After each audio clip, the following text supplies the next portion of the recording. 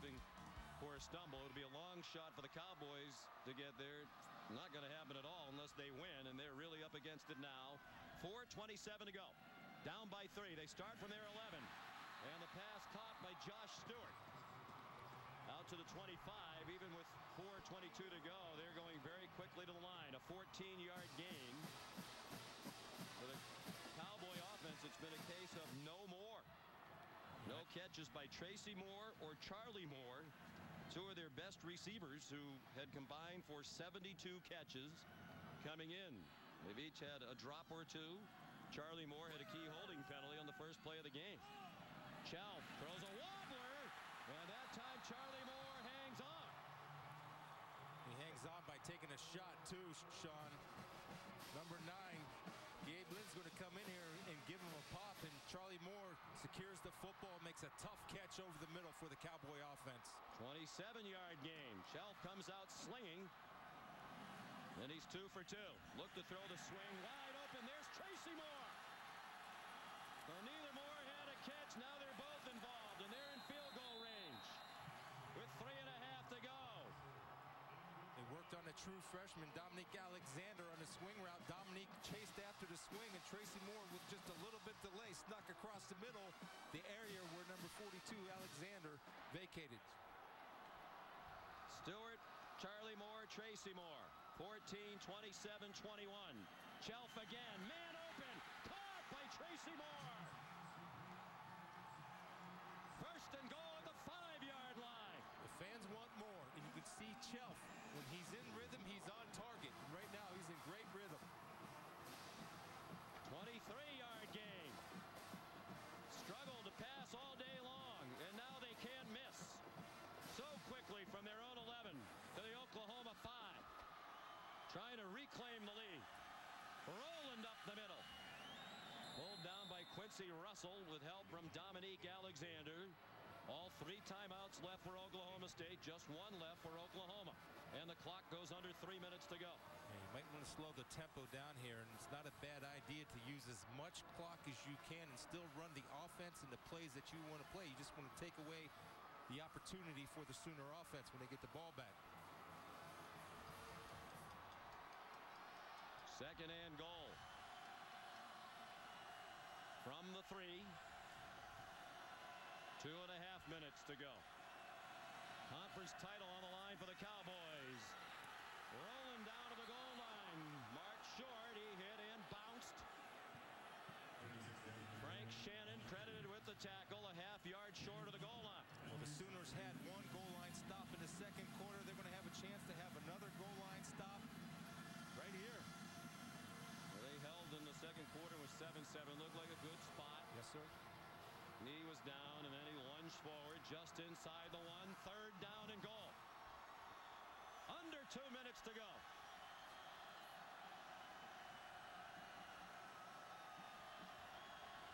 Sooners up at the line. Touchdown, Des Roland.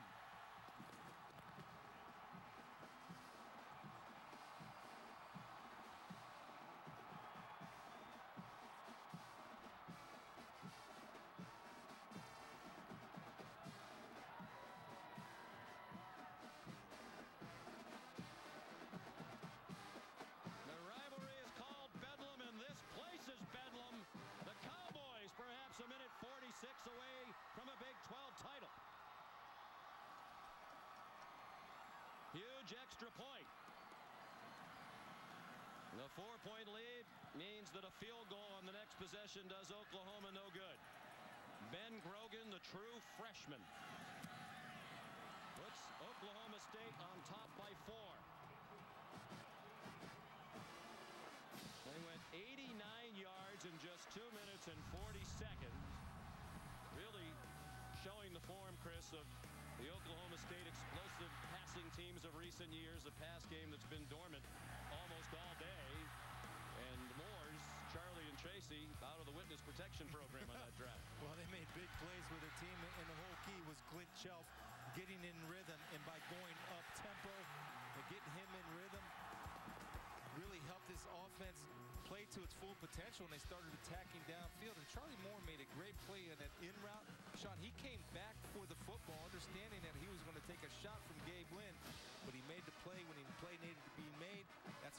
receivers do in rivalry games.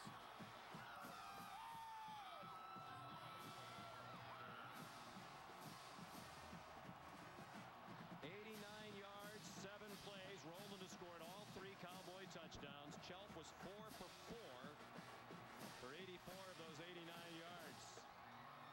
Plenty of time here if you're the Sooner offense. You got a veteran that's played a lot. Blake Just Bell. the 1 timeout left. That hurts. Had to use one on defense very early in the half. Kip Smith. Short kickoff. Caught on the run by Brennan Clay. And then he's taken down at the 34-yard line. Dion Amade, special teams tackle. Tomorrow night on ESPN, don't miss the bowl selection show. We'll unveil all of the matchups for the bowl season. The experts will preview most anticipated games, reaction from head coaches and players as the games are revealed. It's the bowl selection show tomorrow night at 9 on ESPN, also live on Watch ESPN. Will the Cowboys be going to the Fiesta Bowl? That question will be answered in 1 minute and 41 seconds. It'll be interesting to see what Glenn Spencer, the defensive coordinator for the Cowboys, decides to do. Keep the pressure or play a little safe so nothing gets behind. Blake Bell. They set up a screen. Sterling Shepard. Going to be spotted down just short of the first down at the 43. It's a 9-yard gain, under 1.5 minutes to go. Zach Craig made the tackle. It's amazing how this passing game has just gotten involved in this football game out of the blue. Bell 6 out of 9 off the bench. They rush 3. Bell throws. Caught at the Oklahoma State 40-yard line. Shepard again. They'll mark it at the 39. Daquan Lowe the tackle. 18 yards. Back come the Sooners. A confident throw, Sean. Thrown to a spot, trusting that his receiver would be there, and he was. Bell throws over the middle. Too far out in front of his intended target, Jalen Saunders. There is a flag down. He was gesturing that Zach Craig had a hold of him, and the official on the far side of the field agrees. Well, Jalen Saunders can work some moves in the slot, and that's tough duty for safety Zach Craig to line up over top. Pass interference, defense, first down. Right here. Now watch this move. This is tough duty for Craig. Understanding where his help is. See that little shake? He gets inside, and Craig is probably wise to hold on that because he's got clear sailing to the safeties if he doesn't get the pool. Good call, and the official on the far sideline had a very good angle of the jersey yank. Bell out of the gun. Throws single coverage for Bester. Jump ball! And it is intercepted! And ruled incomplete now. Gilbert had it and couldn't hang on. Well, I don't know if I want to attack the best corner in the country in one-on-one coverage, and Josh Gilbert has the ball secured, and give credit to Bester. They're going to review that, certainly. Let's see. Did he have possession of the ball? I mean, he seems to have it in his arm. Is he down? Well, they don't review it. Bell takes the snap, launches toward the end zone, and it's incomplete out of the back of the end zone, intended for Jazz Reynolds. Oklahoma snapped the ball so fast, even if David Ames wanted to stop it in the replay booth, he didn't do it quickly enough. Nice heads-up play by the Oklahoma sidelines, understanding that could have turned the other way, and they run right to it. Now you know why they call it Bedlam. That's what it has turned into here, especially in the final moments. 49 seconds to go. 3rd and 10. Field goal really does them no good. Down by 4 and only 1 timeout left. Cowboys are dropping 8. And rush 3. Bell all kinds of time. Very close to the line as he throws for Jalen Saunders, who has a first down. At the 17-yard line, they'll stop the clock to move the chains. Good awareness by Bell of understanding where he's on the field and understanding where his receivers are, reading the progression on the run. Bell throws, single coverage, end zone, incomplete. Looking for Jazz Reynolds. Tyler Patman had the coverage. Well, the line of scrimmage on the previous play, the 30-yard line. And Yes, good awareness. He's behind the line. Good awareness by Bell where he is, and awareness of where his receivers are on the field. Dangerous throw across his body, but it worked out. 2nd and 10. They have the 1 timeout to go. Just inside the 18-yard line. Bell pressured, even with the soft rush. Out in the flat place to get out of bounds. Gets the first down, then goes out of bounds. 1st and goal. They're going to mark it at the 7-yard line. And now plenty of time. Nice job of avoiding the tackle. Joe Mitchell getting extra yards and the awareness to get out of bounds. Mike Gundy all the way down near the 10-yard line to call a timeout with his defense on its heels. How about the response from both offenses? Answering each challenge with their own. And right here, Sean, this is a good awareness by Brennan Clay. And Mitchell, if he gets him on the ground, that clock is running. But Clay has the awareness to break the tackle and fight for the extra yards and get out of bounds. It's good awareness if Mitchell doesn't tackle him in bounds. But he made the play. And let's go back to the near interception by Gilbert. Looked to us live like he had it. They never did stop the game to review it because the Sooners snapped the ball so quickly. See where he comes back down. Well, there. It's when he hits the ground, though, that it pops out. And in my opinion, it's a good call. Yep. Tough call, good call. And complete it. Bang, bang. Play defense. 1st and goal from the 7. Bell, a threat to run, particularly with a timeout left. He throws, far corner of the end zone. Saunders again. Touchdown.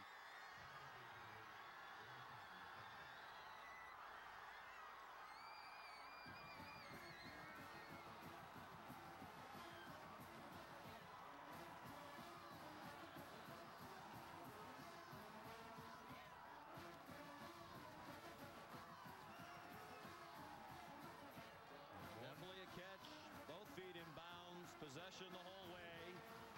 Saunders, who helped turn the game for Oklahoma last year with a punt return for a score, returned another punt for a score today, and now has the go-ahead touchdown with 19 seconds to go. Honeycutt's extra point makes it a 3-point game. Oklahoma State on the wrong end of this rivalry so often over the years, and today a comfortable favorite. On the verge of losing again. Well, how about Blake Bell throwing it to the back pylon? It's all set up. We have double slants. What that does is hopefully you knock off defenders and you run to the back flag. This is a timing route all the way. Saunders does a good job of pushing inside on Johnson. The ball's thrown to the back flag, perfectly timed, well executed. Saunders secures the catch, getting both feet in bounds. Blake Bell leading his team down the field for the game-winning drive, executing under pressure. He was 5 out of 8 on the drive for 57 yards. When you talk about how crazy games can be, particularly rivalry games, I mean, Blake Bell seemed to be the logical choice to start the second half. He started 8 games this year. Bob Stoops went to Kendall Thompson at quarterback, who played in 1 game all year and thrown 4 passes. But at crunch time, Bell took them 66 yards in 8 plays. Just a minute 27 to do it. Credit both offenses for delivering down the stretch. Nick Hodgson kicks off, squibs it, gets a nice bounce for the Cowboys. And it's returned by Teddy Johnson. You have 2 timeouts to work with. You can work the ball into the middle of the field, and you want to get yourself in position so that Chelf has enough room, enough arm strength to throw the Hail Mary into the end zone. And a field goal would get them into overtime. Ben Grogan has a long this season of 41. That includes one he kicked today. He had one other 41-yarder. Just 2 for 5 beyond 40 yards, though. Chelf, 4-man rush. They got close, and he throws incomplete. Had to get rid of it. 3 seconds come off the clock. Striker and Tapper among those applying the pressure. Mike Stoops is playing man-to-man with safety deep. He trusts his guys to make plays. Aggressive till the end.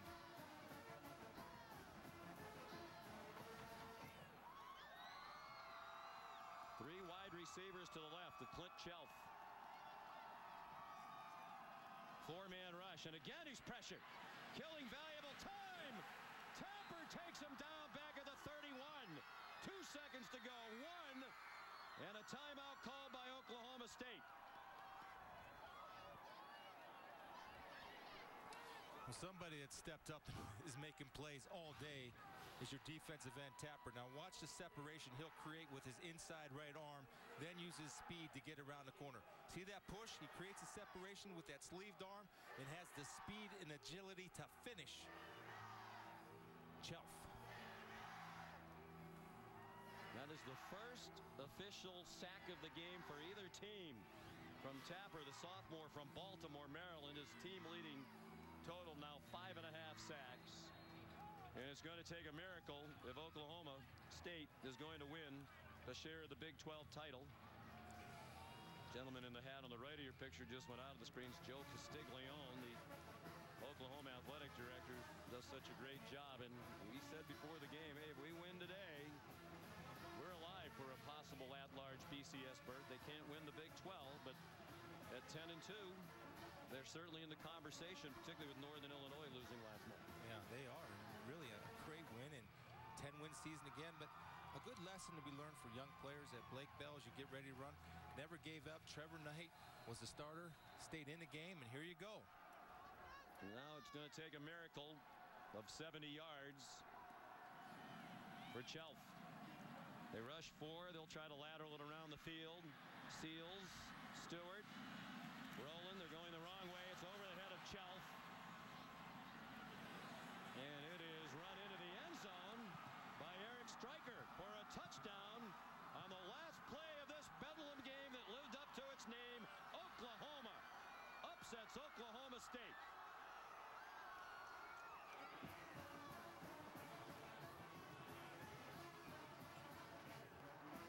Sooners said they weren't playing to be spoilers. This game means much more than that, and they had much more than that to play for. But they do deprive their in-state rival of any chance now at the Big 12 title. Here's Shannon Spake. All right, Coach, let's get this straight. You come into the second half without your starting quarterback. You throw an interception. You go for a fake field goal. What were the emotions like in the last 2 quarters? Well, I'm really proud of the players. They hung in there with all the injuries. Now we lose our quarterback. Blake Bell came in, was fabulous. Kendall Thompson did a nice job. Kids just kept fighting, you know, and we got a few breaks. Tell me about that last drive with Bell and Saunders, watching that kind of take place. Well, you know, Jalen can make people miss him. He's hard to cover, and Blake throws a good ball. He stayed in there, was ready to play, and he made some big plays down the stretch. The decision to stick with Thompson despite the interception instead of going straight to Blake Bell, why did you guys make that? Well, our game plan coming in was a lot of the zone read, a lot of the option game with the quarterback running, and Kendall does that, you know, pretty well as well. So that was the reason. Thanks, Coach. We'll let you get to your celebration.